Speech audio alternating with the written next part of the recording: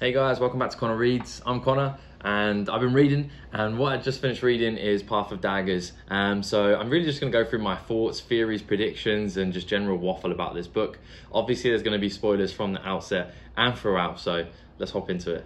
First thing I want to say is when I started reading these Wheel of Time series, one thing that was pretty unanimous across every single person that I spoke to who recommended this is that there is a slog. And what their description of the slog was is there's a period of time during the series where it gets difficult to read, it's very political, not much happens, and I've been really worried about it.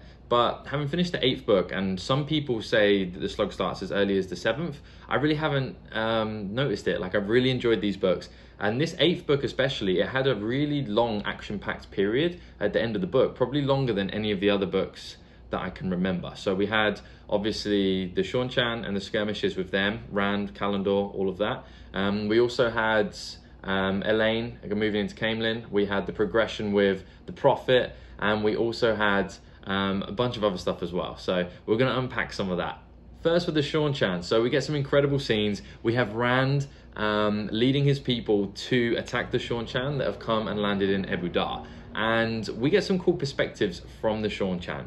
And there's some cool words thrown out. So there's choosers, Death Watch guards, we have ogre gardeners, and although not much of that is explained, the Death Watch guards are a little bit, it's like the royal bloodline's representative, or the Empress's representative, I believe. They're around as like her representative to remind people that she is coming.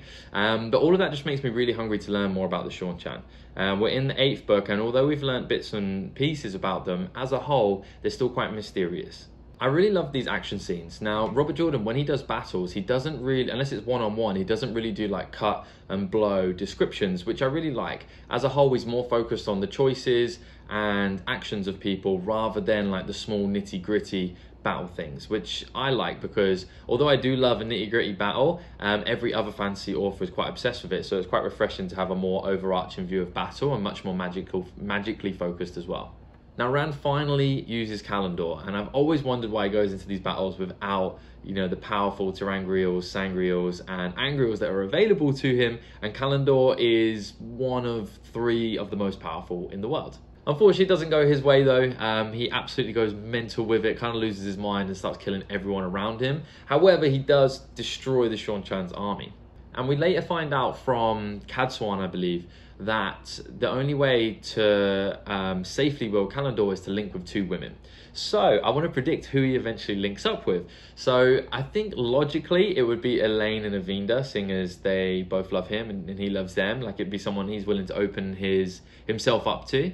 But I think it would be much more poetic for it to be Egwene and Nynaeve, because it would take a lot more trust to do that. It would be 3 of the most powerful people, humans in the entire story, so the power they could wield would be immense. And it would just be poetic because they all came from the very first chapters together in the very same place. However, knowing Robert Jordan, it would probably be some really bittersweet moment where it's like Moghedien and, I don't know, Elada or something like that. So we'll see. If I had to guess, it would be Avinda and Elaine. And the big and exciting thing is that Saidin and Saidar are eager, is the word that's described in Ebu Dar. And we haven't really seen this before, I don't think. So my guess is it's one of 2 things. Either, number 1, and much less likely, it's the Bowl of Winds being used has done something to alter Saidin and Saidar in that area, but I don't think that's the case. The only other thing that I feel like we know of that's happened in that area is, I think it was Elaine pulling apart the weave, and that caused a ton of issues. And it was kind of directly after that that the Seanchan mentioned that their Daman couldn't channel anymore and they were like sick. So that would be my guess, and I predict that obviously that's going to be really important in the future, because Rand wants to throw the taint off of the male side of the power. So anything that can affect the power like that is going to be really important. We also discovered that Seanchan have the same prophecy with the dragon. Now, I actually think that's a good thing, because it means, at least in principle, they know that Rand has to battle the final battle, has to battle Time and Guide on. So it's like, they can't kill him, which is great news, but it also means they might be able to be cowed. They might be able to be strapped to the cause, because they already know that's going to happen. So if they can be brought round to see Sense, at least I think it would be Sense, letting Rand roam free. He's a bit mental now. You know, hopefully they could be strapped to the cause. So fingers crossed. My big prediction for this storyline is I think we're going to see the Seanchan's homeland. So obviously they have a ton of people. It was mentioned briefly by one of the Seanchan that had been captured by Savannah that hundreds of thousands of them were coming across, meaning that they must have a land, you know, roughly as big as the mainland where the story is set. So I originally thought that's what was going to happen. I thought we were going to open up a window to the Seanchan's like island, land, area, zone, I don't know, because it was mentioned you can go places that you've never been to before on one of the forms of traveling, and I thought Rand was going to lead his army straight across there, but obviously he didn't. He went into the hills in Ebudar, which was really cool, well, around Ebudar, which was really cool as well. So my prediction is, and it's going to be Matt that goes there. Matt either gets shipped over there or he meets the Empress in some way, shape or form. I'm sticking strong to this prediction with Matt that he's going to be crucial to the Seanchan storyline. Then we move to the White Tower, and Alvarin has Eleda completely wrapped up, it would seem, until one of the Seekers that Eleda kind of employs is taking people all the way down to the bottom of the White Tower and using the Oath Rod. And the Oath Rod is massively overpowered. It's really, really cool. And what happens while we're down there is they are walked in on by several of the other, I think it's the heads of the, no, it's not the heads, it's sitters, I believe, that come down and want to figure out what's going on. And basically what they say is, hey, we have this Oath Rod, you guys are going to take the oath, everyone take the oath, and then tell us that you're not dark friends, basically.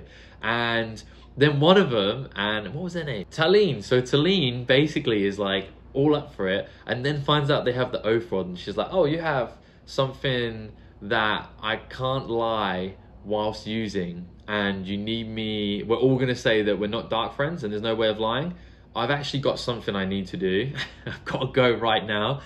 That is so funny that she really tried that. She probably tried to style that out as well. So I think a couple of things could have happened here. What would be amazing is if that is the Forsaken that's hiding in the White Tower, because that would be such a stupid way to get caught.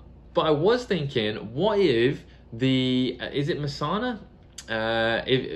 What if she is one of the ones who's been chosen as the Seekers by Eleda? That would be, you know, checkmate. That would be incredible. But I don't think so, because they both take that oath with the Oath Rod, and so they're not dark friends while they're down there as well. So I really love this storyline. It's incredible how complicated all the storylines are. So we have good, bad, in between, not sure characters in every single storyline, and there's so many of them, and it's just so rewarding to be this deep into a story and to still know everything that's happening and what's going on. Well, not everything that's happening, but I know like what's going on in every scene, and I remember the history of all of them, and it's just been a really good journey. So it's really like an appreciation moment where I'm like, this is great. We have layers upon layers upon layers here.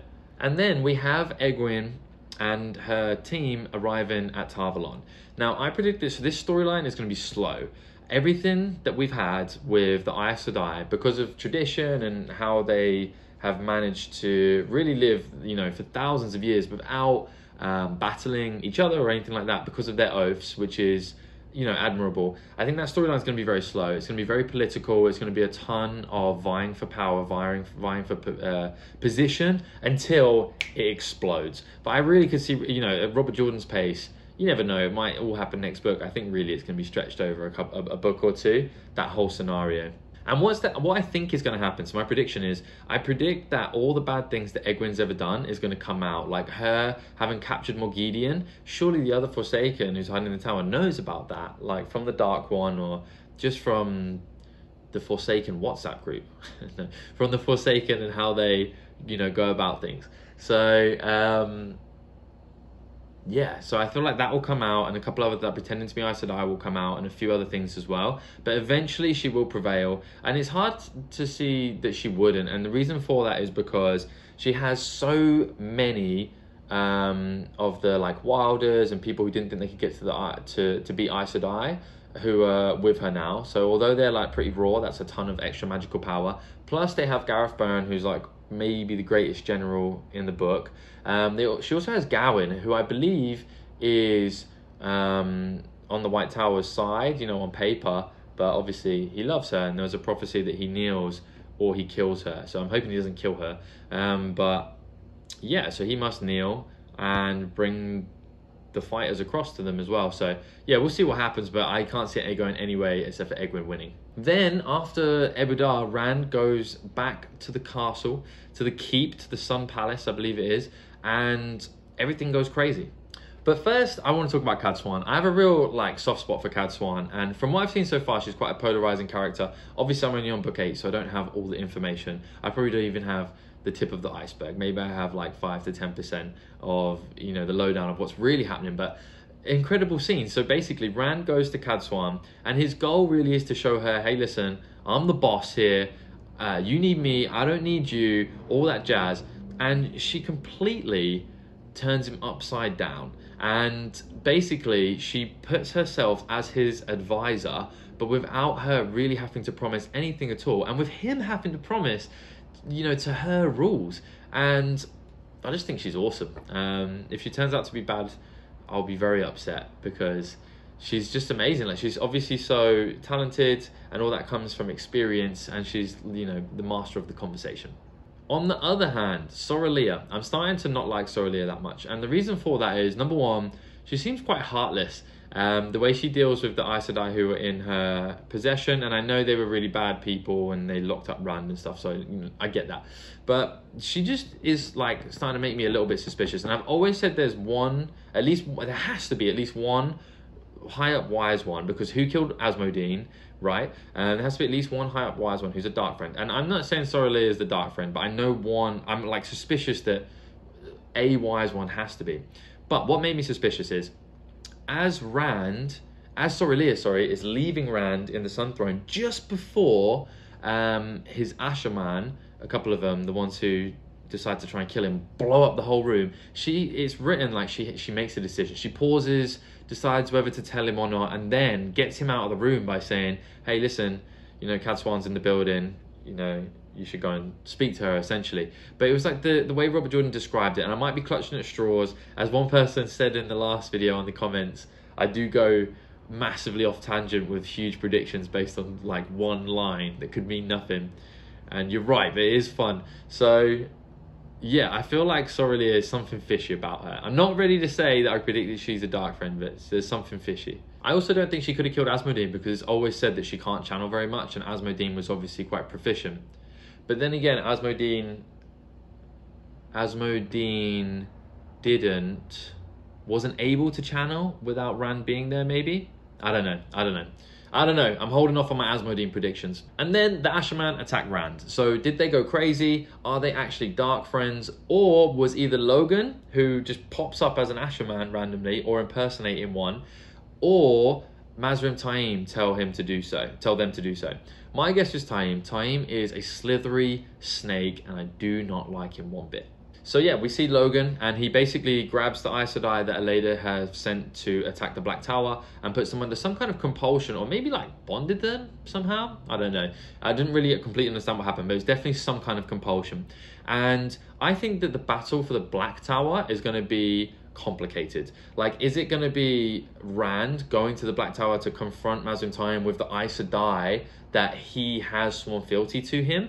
And maybe there's a battle between the Asherman and the Aes Sedai, but Rand has the Aes Sedai on his side. Or maybe it's Logain versus Mazrim Taim. Or maybe it's Mazrim Taim and Rand versus Logain. And maybe it's Aleida sends more Aes Sedai. Or maybe Egwene decides to send Aes Sedai. It's not going to be, straightforward. There might be Aes Sedai and Asherman on either side. The other storyline is Elaine has returned, and her goal is obviously to be taking the crown that really is rightfully hers. My guess is that this storyline is going to be slow. And the reason I think this storyline is going to be slow, or a bit of a snooze fest, is because although Elaine on paper is going to be claiming the throne, she hasn't done that yet. And with her is a ton of different factions, mainly different women who can channel.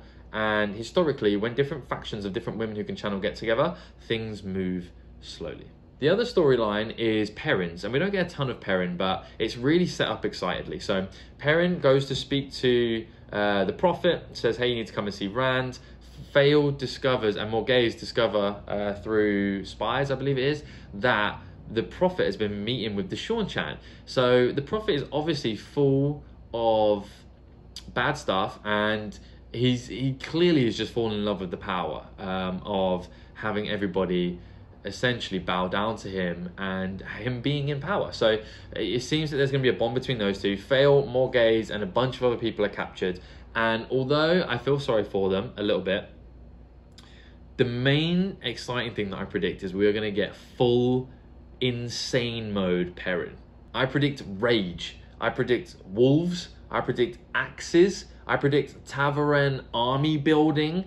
I believe Maniferan is going to come back, because that is what he's going to have to do to get Fail back. And I can't imagine him ever stopping short of getting her back unless they kill her. And if they kill her, you know, man, I'm feel for them, because Perrin on full rage mode is arguably the scariest. Rand is like insane when he's in full rage mode, and obviously he's more powerful, but Perrin is like the rage of the righteous man who has held back his rage for too long. And it's when like your quiet friend eventually just like loses their mind and loses their temper, and you're like, oh no, this is gonna be bad.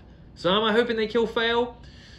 Maybe, just to see full rage Perrin, which is horrible of me, I know, but I don't like Fail that much.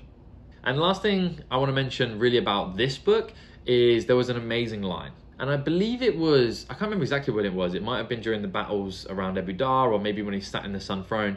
And essentially Lews Therin says to him, I would not mind you in my head, Lews Therin said, if you were not so clearly mad. And obviously Lews Therin was talking to Rand, and like, I don't know, it just seemed really cool and really poetic how both of them think the other one is crazy. And I have to give it to Jordan, like he's such a patient story builder. Like I'm on book 8 and I still don't really know how the magic works, like inside and out. I don't know anything really. Like I know some stuff and I know a lot of things, but I know nothing also. Kind of like Jon Snow. But yeah, like the most patient story builder ever of all time that I've read anyway. So yeah, I've really enjoyed this book. It's been incredible. I'm looking forward to the next one. I think we're going to get a lot of Perrin. I hope we return to Matt's storyline, and I'm excited to learn more about the Seanchan. So bad news, or maybe good news, I went to Barnes & Noble, which is my local bookstore, and they didn't have Winter's Heart, so I asked to order it. And it normally takes like 5 days. And what I normally do is order it way before I finish the book, but I didn't do that this time. And they also didn't have the prologue in there as well. So I have a little bit of time. So I don't know what to read. I just finished reading a book alongside this one, and it's called Think Like a Monk by Jay Shetty, which is a completely different genre of book. And then I also have Anna Karenina, which is very intimidating, written in like the 1800s, but I wanted to read some classics as well. So I'm so excited to get back to Wheel of Time, but during the 5 or 6 days I have until that book arrives, I'm going to read one of, so I'm going to read this one as well. So you'll see a couple of different genres popping up. Outside of that, thank you so much for watching. Like I absolutely love you guys. I really love the comments, like when you guys comment, and it feels, you know, it kind of makes it worthwhile making videos. And let me know what were your thoughts on this book. And I do have a question for you. I don't know, I'm always scared to Google things when it comes to this series, because it's been out for so long, and if you Google anything, you're probably going to get spoilers. What is the name of the world? Like the general world? Like, is obviously I would guess that's not a spoiler, right? But I don't want to Google anything. Can I know that? Does anyone know that? Has it been mentioned? What world am I reading about? Obviously, Lord of the Rings has Middle Earth. The Inheritance Cycle has Allegasia. Like there's so much, so many cool worlds. But I just realized this one doesn't have a name. What is it? Other than that, please like and subscribe. You guys are awesome. Have a great day.